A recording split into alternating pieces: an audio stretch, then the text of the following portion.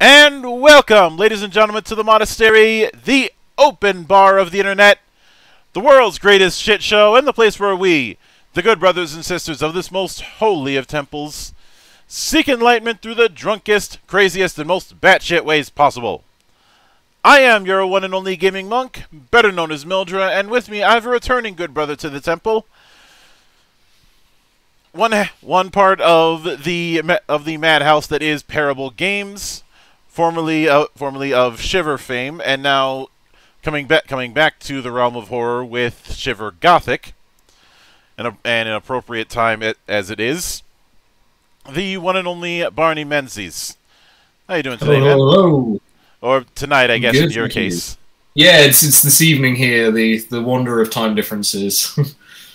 I'm still mad at Australia for deciding to think that a couple 30-minute time zones was a good idea. Yeah, it's not the wildest fan of that. I mean, I know it's Australia and everything in Australia wants to kill you, but still. Apparently, you can add time to the list of things that wants to kill you in Australia. So. Yeah, because it wasn't bad enough having Sydney's roads around. But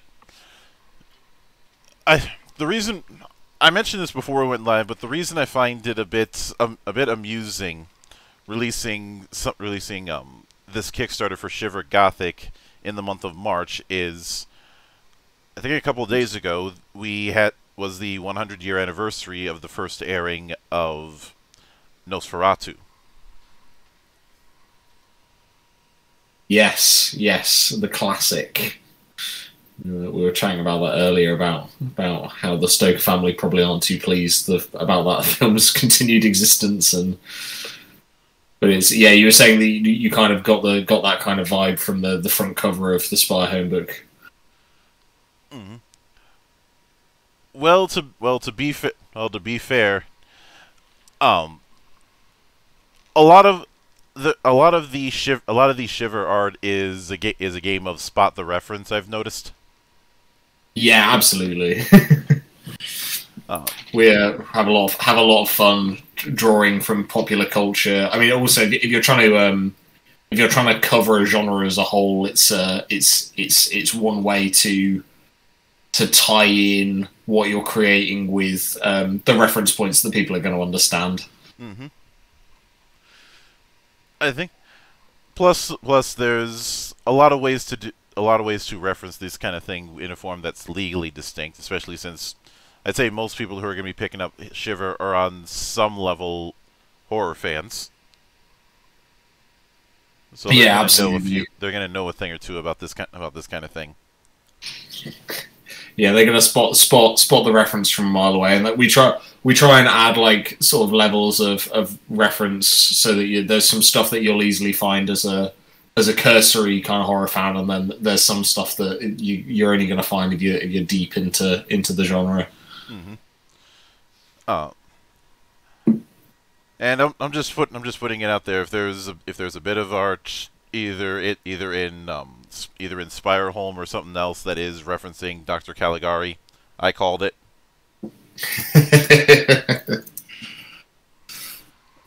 You have to dig into the book for that one. But I suppose I should start out with the fact that when I did my initial review of Shiver, I had said that it was only a matter of time before I would see genre-focused supplements, or subgenres if I want to get more specific, ones that weren't leaning for the kitchen sink approach that the core book was, but more towards specific styles of horror. Since obviously over the last century, there's been a multitude of sub-styles within that. And of all the subgenres to go with, why did you guys choose Gothic horror to be the first ones to get the treatment? So, I mean, one of the reasons we chose Gothic horror is it's, I think, probably the most widely accessible genre of horror. It's the one that most people would be able to reference the key themes, You see it kind of bleeding into other role-playing games as well. If you look at something like Curse of Strahd and D&D, the wider role-playing game audience, even if they're not necessarily deep in horror games, still has like an understanding of vampires and werewolves and mystery and smoky sort of cobbled streets, and so it's a really easy touch point for people to jump into Shiver and play some stories that maybe they're already interested in telling and also have maybe even seen before or read before. From your perspective, what's the appeal of Gothic horror compared to other subgenres? So I think probably for me, the most interesting thing with Gothic horror is the way that you can insert sort of very human but also very tragic themes into your stories. If you look at things like the story of Frankenstein, it's fundamentally quite a tragic story, and it allows you to tell these scary tales, but also have a level of narrative and character depth to them that's beyond a surface of just scares. You're digging slightly deeper into the world with it, which is obviously where the genre comes from as a whole. Is the writers of the era where Gothic literature was huge were using it as a subtext to talk about the world as it was then.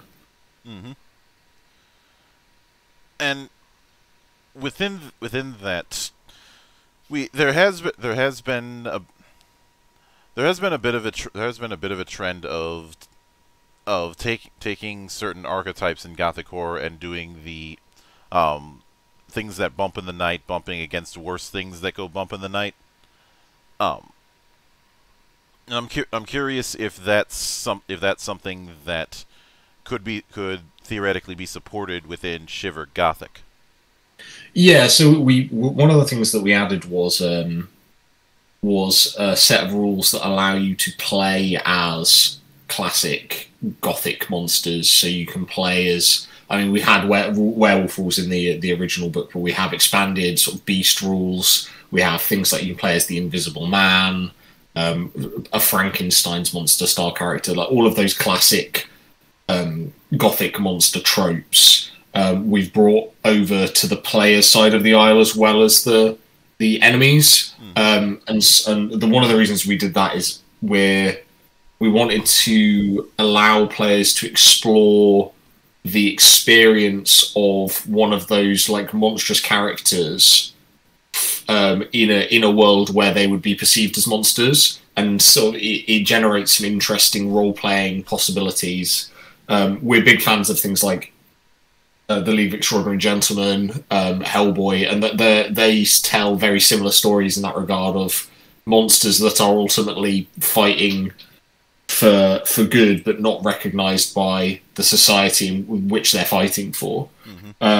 So we wanted people to be able to tell those stories, but also on the other side of the coin, we wanted you to be able to tell the very human stories that you find in Gothic horror, where there's a lot of, oh, well, we present you with this monster who on the surface level is bad and awful, and then you, as you progress through a narrative, you suddenly you realise slowly that the humans in the story are doing way worse things than the monster most of the time.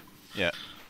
Incidentally, I enjoy the fact that you put a bit of a bingo sheet regarding your inspirations. I think you're the first person I've seen to do that since Mothership. Which there's what really struck me about that particular sheet is the variety in tone, because you have some that are going to be plenty on the more traditional ends, but then you have entries that are far less grim and far less serious in tone, like say the Watch series with Discworld, or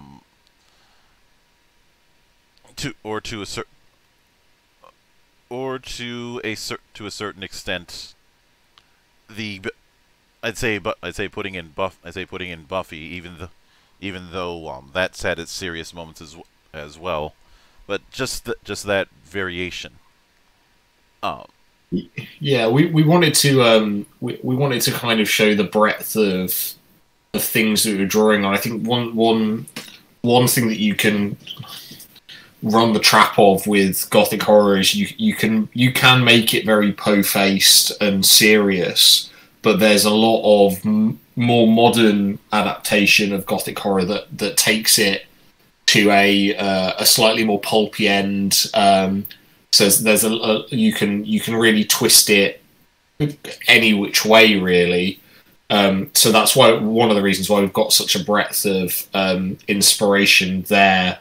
Also, we're like the narrative that we're providing with the Shiver Gothic books has a variety of different of our own sort of twists like that on the Gothic horror kind of genre, and so we wanted to express kind of like a lot of where we're drawing from on that front as well. Similarly, artistically as well, with the style of the illustrations and how we're portraying the world. There's a few references in that grid to some of the things that we've drawn on stylistically as well. Yeah, and I think what's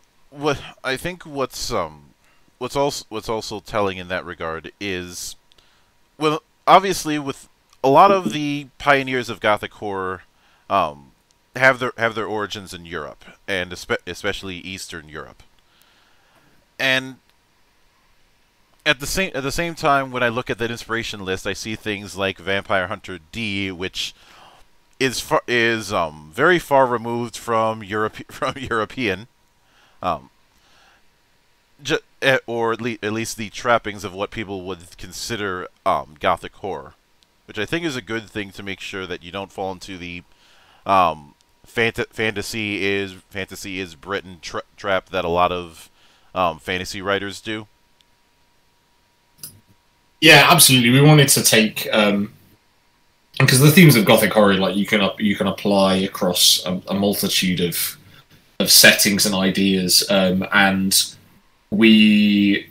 there's some of the treatments that sort of especially Japan have done in terms of taking Gothic themes and reappropriating them into new narratives and new styles. If you look at something like the Castlevania series, that's a great example of the sort of almost a modernization of the Dracula myth.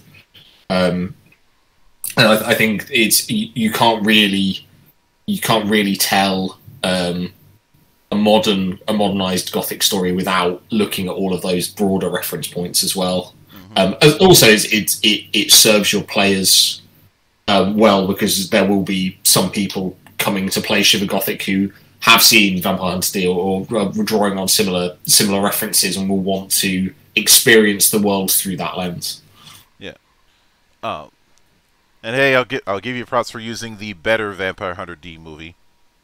The original is all right, but Bloodlust had Kawajiri involved. You're not topping that.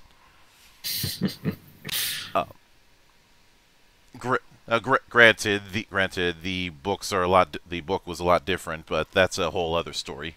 It's a whole nother and thing.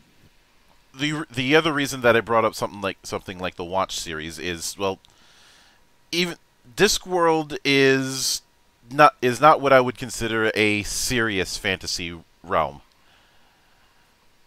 Oh. It certainly has its serious moments, but there's always a tinge of dry humor within it. Not too much in the same way that, even though Red Dwarf has its serious moments, it is still leaning towards a comedy. Mm-hmm. A comedy that made a young me scared of penguins for about a week.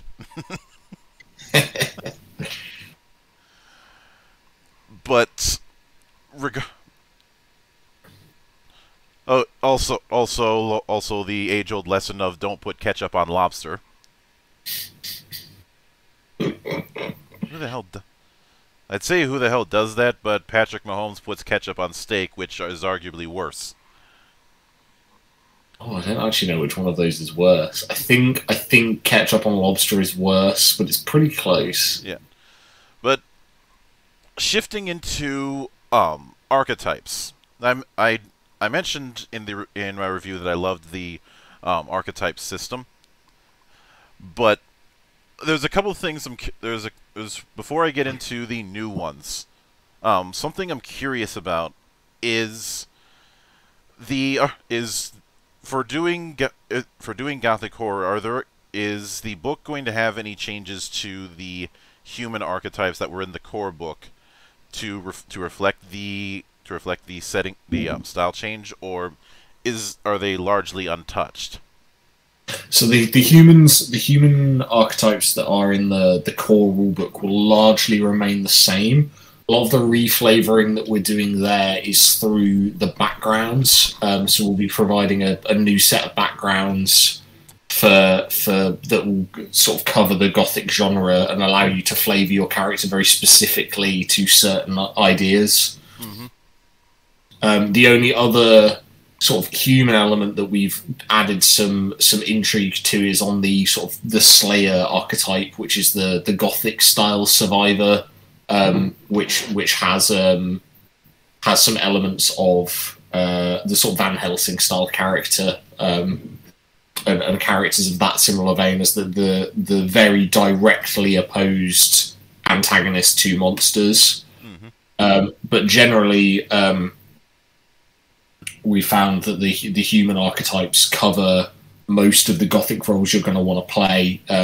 You're just maybe substituting the kind of pet you choose for your companion path, for example, or something like that. But the abilities themselves still ring true in the Gothic genre for the most part. Yeah. Speaking of that, I'd like to touch on the new archetypes that you guys have, starting with the construct, which is I'd say your XP for Frankenstein's monster and the like. Everybody always confuses the monster with the doctor. Yeah, that's the classic mistake, isn't it? That it's the monster and not Frankenstein.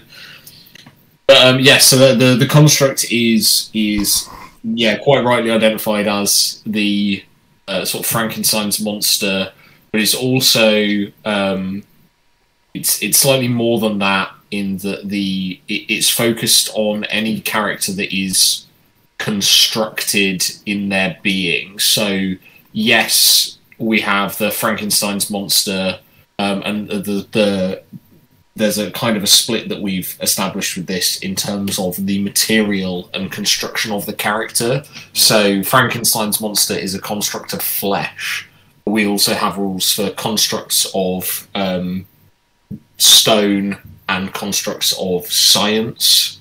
Mostly the science element is a more mechanical look at the construct for things like automata and things of that nature. Mm-hmm. Whilst the flesh is the more classic Frankenstein's monster, and then stone looks at things brought to life, things like statues or golems or other sort of more naturalistic idea of the construct, where the construct is created by emotion or magic or something along those lines. If somebody wanted to do a setup akin to Swamp Thing, could they use the construct archetype to lean into that? I think you could, certainly.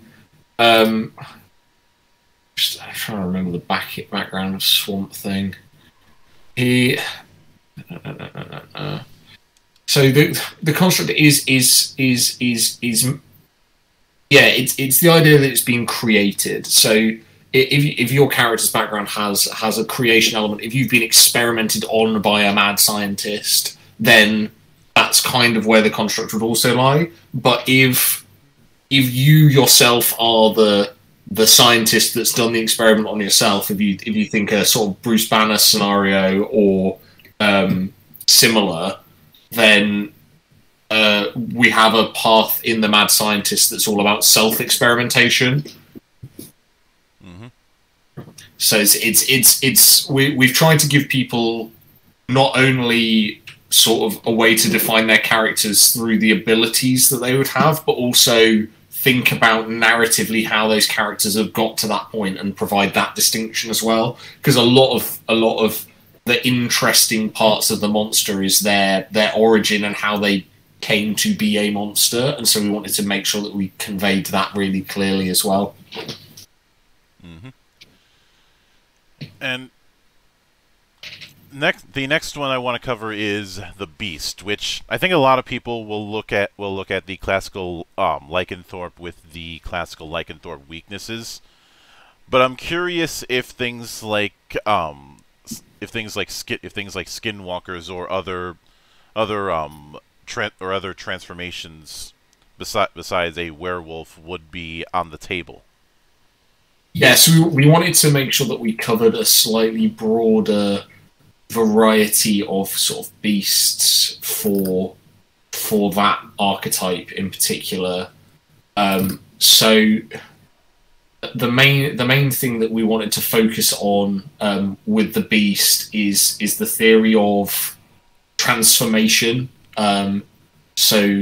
Transforming your form in one way or another to become something else, and skinwalkers would be a great example. I know that we had like doppelganger rules in the core book as well, and so it's looking at ideas like that and that idea of transformation that also often comes with an increase in dexterity and litheness, as opposed to a transformation that makes you more lumbering, like a construct usually would be.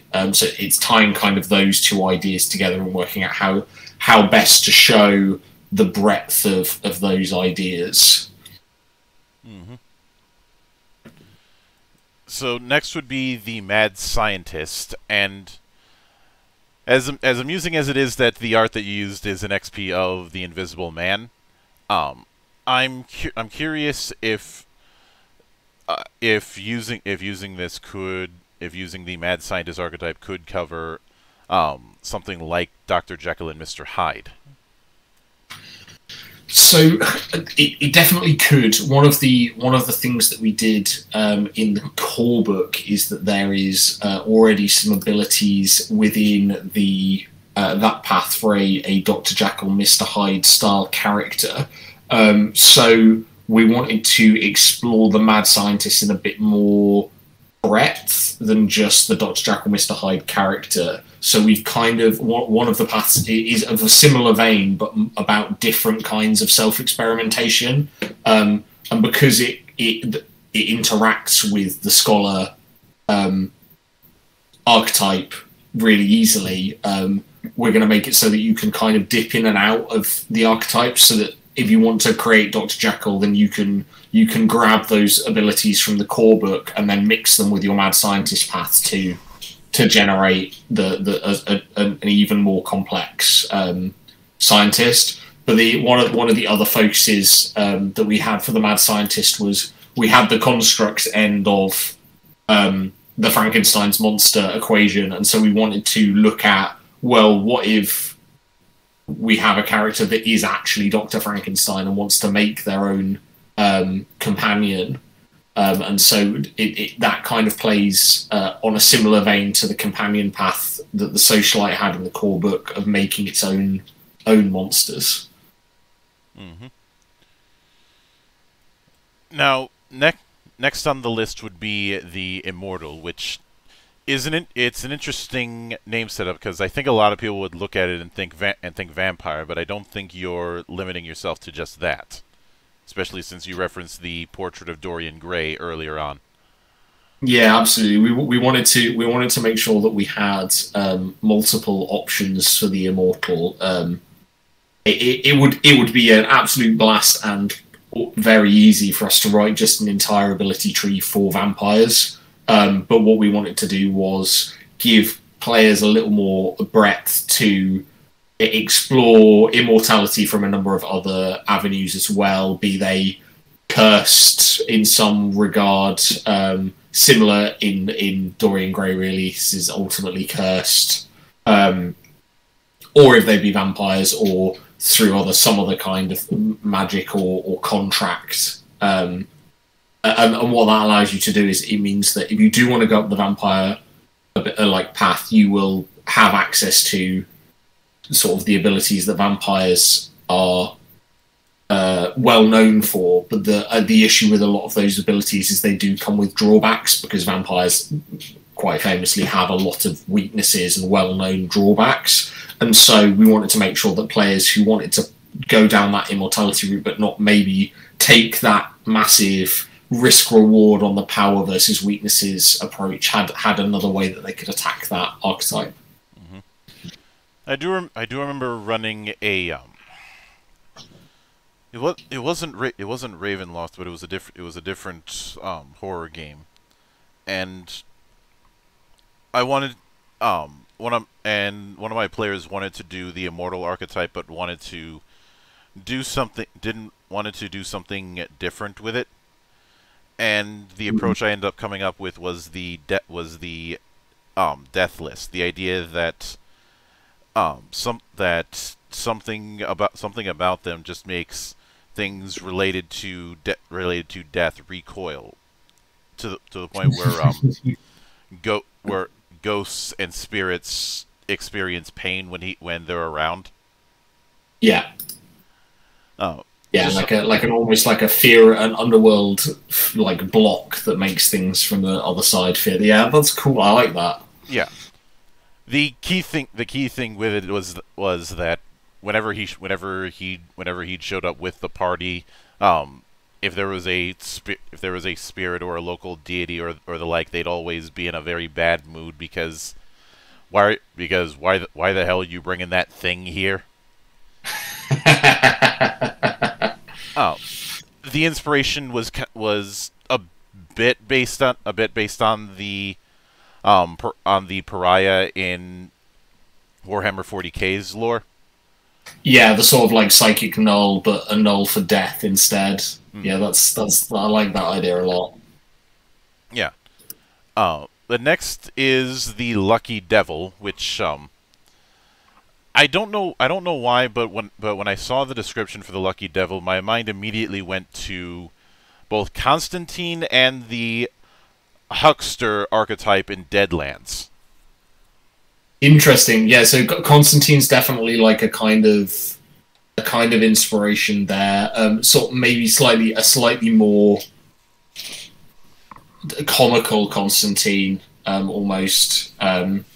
We actually have an illustration in the book that has a similar kind of vibe to that.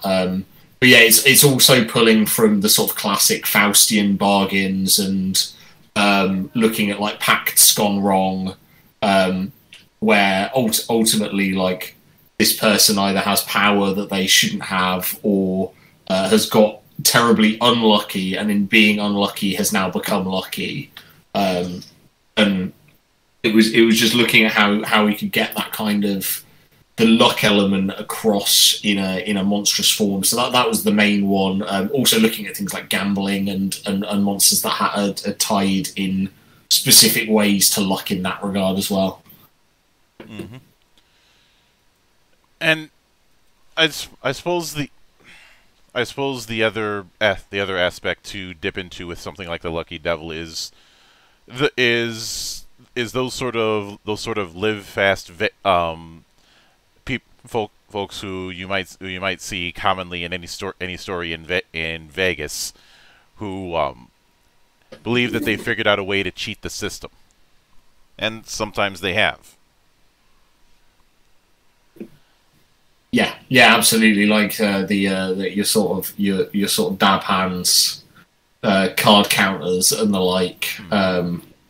Yeah, we've definitely played a few characters when we've been playtesting this that have been like that.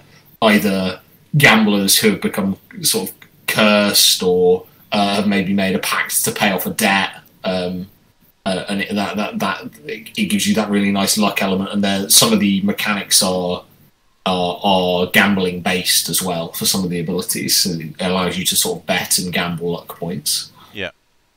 The next one on the list is the Oddly Undead, which I think the art that's used might give some people a Ghost Rider vibe, which as tempting as that would be, Ghost Rider isn't undead, so I couldn't count him as that. But the Joseph Creed in the song "Drink with the Living Dead" I think would apply just as well. And incidentally, it's kind of amusing how a lot of Old West horror can blend in with Gothic horror. Hmm. Yeah. So the Oddly Undead is kind of an exploration of the other side of the coin to the immortal, of like what if you're just permanently dead but also still here. Mm-hmm. So we're looking at the idea of like it kind of emerged out of a conversation about what would it be like to play like a skeleton, like a classic, the classic fantasy like enemy, like a skeleton warrior. I was like, oh, it was like just wandering around as a bag of bones would actually be quite fun. So we thought about that, but also things like revenants and zombies and ghouls and these things that are ultimately dead, but still knocking about. So we wanted to explore that kind of idea as well. And there's been a fair few. If I'm being honest, I think maybe it's just me, but if there's one character in comics who I think would embody the that kind of undead archetype, even if it's an overpowered version of it, Spawn. Yes, that is a good example. Oh, that would certainly be an incredibly powerful version of that character, certainly. Yeah. Oh, and beyond that, I've dealt with my own things. I do remember an early character I had in a different game who was basically the Grim Reaper's bounty hunter. Okay, yeah, I like that. Because the idea of the bounty hunter just going across the frontier is something that I thought would be an interesting way to put a more supernatural spin on it. He's not doing it for some great cause or anything. It's just, hey, I got to get paid. Oh. Yeah, wanted, dead. Mm-hmm. And of course, the last one is the Slayer, which I'd say a lot of people would probably have the idea of the Slayer focusing on one specific type of monster, because that's the way a lot of hunters and slayers have worked in fiction. But I get the feeling that you've set it up where it can be a bit more generalist if need be. Yeah, absolutely. We give because a lot of players are going to be playing the adventure. It's a massive Gothic sandbox, and most of the time as a slayer, especially when you're creating a character and you're receiving that hook for a Gothic story, you're going to find out that something bad's happening in some place, and they don't know what it is, but it's killing people or whatever it is, and so building your character being like, yeah, it's absolutely 100% definitely vampires, and building your slayer to kill vampires, and then turning up and it's werewolves, suddenly makes your character feel very like useless. And so we've built in that level of like more generalist like monster hunters than a specific I hunt vampires and that's the thing that I do. Yeah, I don't think you want to have the same trap that, say, the ranger class tends to fall into, where they have their favorite enemy, but if they're not fighting their favorite enemy, they're low tier at best. Yeah. We wanted to focus on things like the idea of slayers being able to research things that they know they're going to encounter to become better at them. You get that trope quite a lot in Monster Hunter stories, where there's the bit where we, after we've encountered the foe for the first time, second ourselves to the library and learn about the lore of the creatures and the weaknesses, and it allows you to strengthen your character, but it also allows for that interesting like expositional role-playing element as well. it'd be amusing if and I'm not saying that this should be in the book, but it'd be amusing if if Slayers had an optional trophy system in certain campaigns. Something I might do. Oh, so like a almost like a charge based system where like you'd have abilities or things that would get better the more monsters you slay. That would be interesting. More of certain benefits that you get from collecting trophies of monsters. So in Spy Home, we actually do have a system for that. There is a key character in the city who is somewhat of a information broker, but also a dealer in the occult and esoteric, and we will have various sort of side quests that character will give in exchange for information or equipment and things of that nature. A lot of those involve trading for monster parts, so I think that's a one place where the monster hunter's really going to come into their own. Yeah, and from what I recall, there were a fair few advanced versions of archetypes in the core book. Is that something that's going to be the case here as well? Advanced in what way do you mean? In terms of the level that they can reach, or like a hybridization? The hybrids is one thing which I can easily see transferring over. That wouldn't have too much difficulty. But I'm more referring to some of the specializations that were within archetypes. Yeah, no. So we are going to have some level of specialization. More as you get towards the top of the tree. It will depend on kind of the design and specificity of certain monsters, because some monsters have very specific abilities that are quite difficult to codify across multiple different characters. So, for example, using the Invisible Man as an example, the Invisible Man is all about being invisible. That is the core element of that character, and so that's going to be quite a specific tree. Whilst if you are looking at, say, the Beast, for example, you can be a lot more generalist when you're making abilities for a character that fundamentally needs to transform and become more dexterous, fast, or deadly, and that there it's a lot easier to cross over those abilities. So, much like the core book, where we have some trees that like cross over and are much more easier to dip in and out of, and some that are much more straight up and one specification. It will be very similar in that regard as well. Yeah, and but I'm guessing that things like being able to turn invisible and the like would fall into the purview of backgrounds. So it depends. It depends where you want to put the mechanical crunch of that idea. So if you want your character just to be able to turn invisible and have no other abilities beyond that, then you could place that in the background. But if you wanted to, for example, show a character becoming more and more engulfed by the experience of their self-experimentation and slowly add abilities, and maybe you became invisible slowly over time, and maybe you started by being partially invisible, or sometimes you couldn't control it, then you could apply that to an ability tree instead. Yeah. And I suppose what I meant when it came to specializations, I do want to correct myself, is things like paths in the core book. Yes, yeah. So we will have some specialization paths in the core book.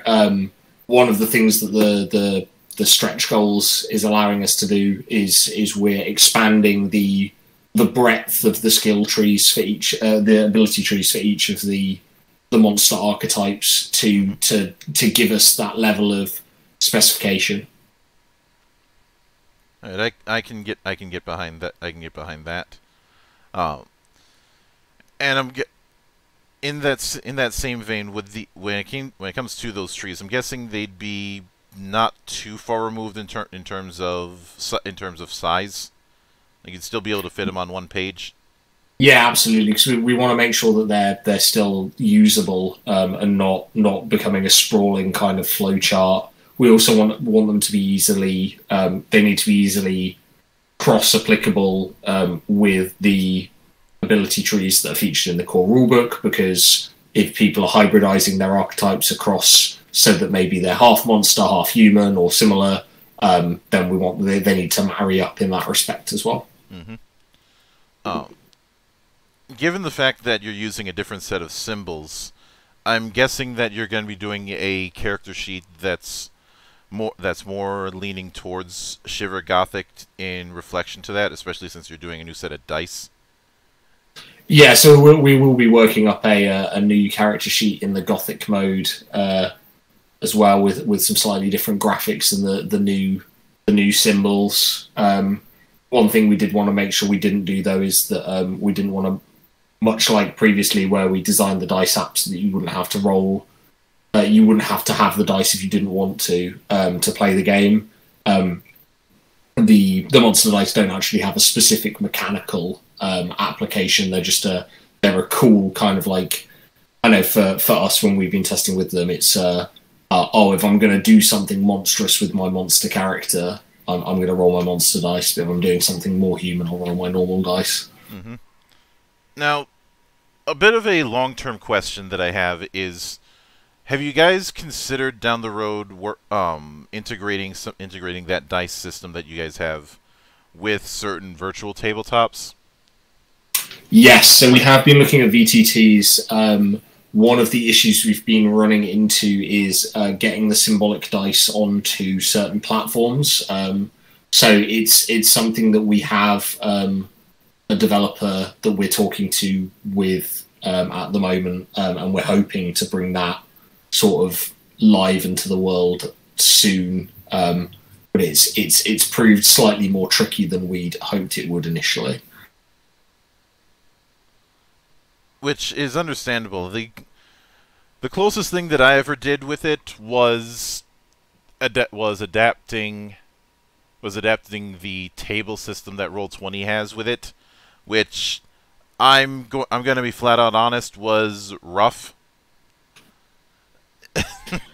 Yeah, so this is we found that a lot of people will play with the dice roller and then will have kind of a custom character sheet on some of their platforms. We did have somebody build, I think in Foundry, their own dice roller, which is in our Discord somewhere, being I think tested with some people.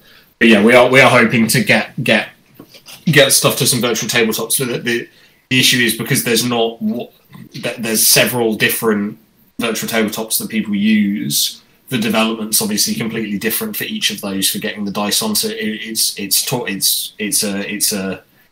an interesting task to try and work out how to get it to the most amount possible. Mm-hmm. And which is certainly understandable, and obviously trying to do this, especially with a symbol-based system, is not going to be an easy task, no matter what VTT you use. Yeah. Now, shifting into the Disciples of Dregstone, I'm curious. What, as I understand it, it's less of a codified setting and more of a collection of mini stories. So, to an extent, the Dregstone story and the way Dregstone is set up as an environment allows players to drop in and out of sessions much easier.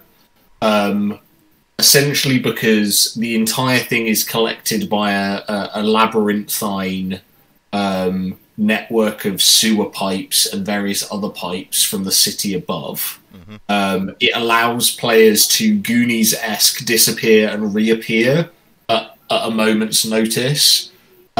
which we'd designed specifically for when you're playing a Spire Home session and you need to run a secondary B-plot adventure because you're missing a player because they've the classic RPG, not everybody is available problem. So it does have a through narrative, and the reason it has a through narrative is because the occurrences in the Disciples of Dregstone book happen within the timeline of the Secrets of Spirehome story as a whole, and so if players want to expand the Secrets of Spirehome story, they can dip into the Dregstone story at a relevant point in the plot, and it will have effects on that plot going forward. Mm-hmm. And I as a bit the other thing that I'm curious about since you mentioned Spirehome, I'm guessing that within that book you'll have a few seeds in order to set that particular area up for campaigns. Yes, absolutely. So Secrets of Spirehome's got a massive campaign within the book, and also has all of the lore for the city, all of the locations. We've got a map of it that should glaze it all out for you. And this is kind of part of a plan to have an expanded narrative universe for Shiver players to jump into that will allow them like a sandbox to tell any particular Gothic stories that they want to tell. Mm-hmm. Now, one of the other claims to fame that Shiver has is the Doom Clock. And what I'm curious about is how something like that would be integrated within the more Gothic end of Shiver. Sure. So for Gothic, the Doom Clock kind of for your shorter Gothic narratives, it still holds true. Still works the same if you're telling a short story of a sort of an Edgar Allan Poe kind of style story. But if you're going for a much more longer, sprawling Gothic narrative, what we've developed for Shiver Gothic is a method of doom tracking that allows you to tell a longer story and have doom affect it. So the way we've done this is develop something called the Doom Calendar, which allows you to take multiple doom clocks and tie them into a singular doom tracker. So in the Secrets of Spirehome, there are multiple chapters to the story. Each chapter is designed to hold its own doom clock with its own doom events, and then depending on how players perform in terms of managing doom and how well they're keeping sort of the darkness at bay, will determine how much doom from that doom clock is carried into the overarching doom calendar. Then the doom calendar ties into things like the stability of the overall story. So if you're ticking up the doom calendar, things like perhaps there's armed guards on the streets, perhaps people are less likely to give you information. Maybe if you're getting high enough up, your base of operations is destroyed, and it allows you to provide later down the road narrative effects that have been caused by the player's actions much earlier on in the story. Mm-hmm. Now, with that in mind, and because that does resolve an issue that I felt was going to crop up, since the Doom Clock and the way that's set up definitely has a bit more of a slasher leaning, and Gothic horror is far more about the slow burn than it is about the quick flare. So having a Doom calendar is certainly encouraging. Yeah, absolutely. I think when you're designing a longer story, though, you do have potential for those like smaller burn kind of elements. Mm-hmm. So you do have the ability to kill off a key NPC in a character in a chapter, or make a thing that the characters needed to achieve their goal more difficult to acquire. And so the Doom Clock really does still work very nicely within the chapters. If you think about chapters as almost a small story within a larger story itself. And I can certainly get behind that particular idea. Now, what do you with Spireholm and Dregstone? What are you shooting for as far as a page count for both books? So Spirehome is going to be quite large. It's definitely going to be over 200 pages. It's a big book. We've got a lot of story in there. Dregstone is probably going to sit somewhere in a similar size to the Cursed Library, but it may well expand depending on how far we get with stretch goals. We've got some plans to maybe add content to both of those books, really. So, but they're both going to be a pretty hefty size. Dregstone will be a little bit smaller than Spirehome, but Spirehome will be, I would say, as big as the core book, if not bigger. Mm-hmm. And with that in mind, what are you shooting for as far as a release window for the project? So the aim for the project is I want to have the PDFs for Spirehome with backers for October. Ideally, I'd like to get those to people for Halloween so they can start exploring that sort of over that period, because that's always good fun. I know that we have lots of people saying that they want to run stuff over Halloween for their friends, so we wanted to make sure that we tried to push for that as hard as possible. The actual physical release, we're aiming for July of next year. Hopefully we're going to be able to achieve that a bit earlier than that, but with the kind of difficulties that we ran into with COVID-based logistics over the last year with the original Shiver Kickstarter, we just wanted to manage people's expectations and make sure that we weren't over-promising too much if we ran into similar issues, which we don't think we are going to. We're hoping we're going to be able to deliver earlier. With regards to other PDFs, after October, we're planning to release PDFs as soon as we've got them ready, so that people have got everything to read through while we wait for the physical products to kind of get where they need to be. Similarly, obviously, if people are backing Shiver for the first time and picking up their PDFs, we're planning on distributing core rulebooks and any products that are already made and finished in a PDF form out as soon as the pledge manager is closed. Yeah, I can certainly get that. But with that said, I would like to sincerely thank you for taking the time out of your schedule to come onto the show and enjoy the madness at play here once again. Well, it's been great fun. I feel like the monastery is absolutely a fitting environment to chat about Shiver Gothic, so it would be rude to not take up that opportunity, really. Mm-hmm. And anytime you see fit to return, the door is always open.